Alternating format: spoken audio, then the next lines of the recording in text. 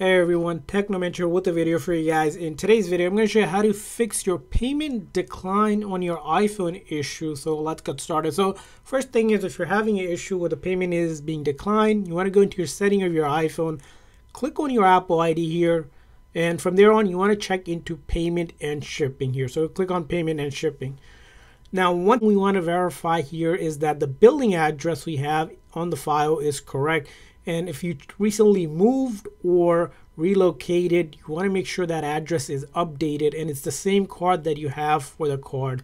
Next thing you want to do is, if you already have a card here, you can try to remove that card and re-add it again to make sure that it is working. And if you have multiple cards, same exact thing. The ones that's getting declined, just remove it and then simply re-add that as well. Now after you have done the checking the billing address and deleted or removed and re-added the card itself, the next thing you want to go ahead and do is force restart your iPhone. To do that, you're going to press and release the volume up, press and release the volume down.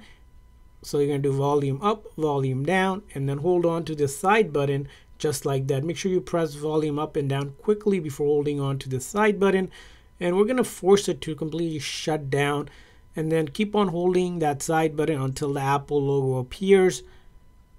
So after that, we'll let go of that side button, and that is just shutting down the phone software, reloading the code. So if it's a software related issue causing the phone to decline your payment, it will fix it. This method will not delete any of your personal data, so all of your photos, videos, apps, everything will be safe. Just will give it a fresh restart again.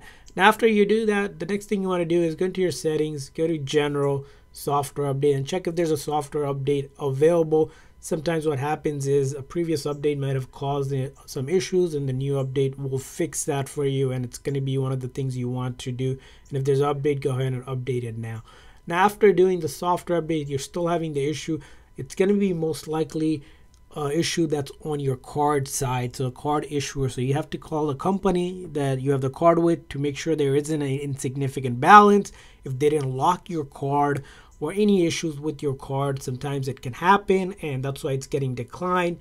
Because if the billing and the card that you have on file on the iPhone is correct, it's most likely the company blocking it or preventing that transaction going through. So give them a call to see what's going on, and hopefully after doing that, your card issue is fixed. And do share with us how you fixed your card issue, whichever worked, in the comment section. And I hope this video is helpful. So thanks for watching, guys. See you guys next time.